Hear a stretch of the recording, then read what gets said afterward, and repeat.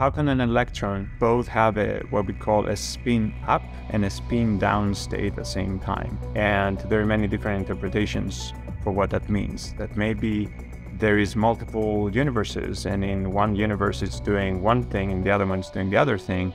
And what we do with quantum computers when we utilize these qubits is to access all of these different universes at the same time within a single computer. The quantum computer allow it to process information as if it contain all these different universes and then bring them back to the one that we exist in.